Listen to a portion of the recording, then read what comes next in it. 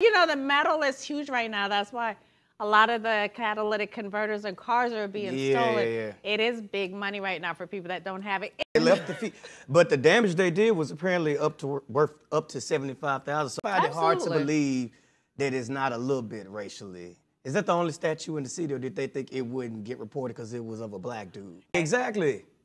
So I'm not buying that it wasn't racially motivated. I think it might have been a little taste of racial. Right before Black History Month, you couldn't wait to.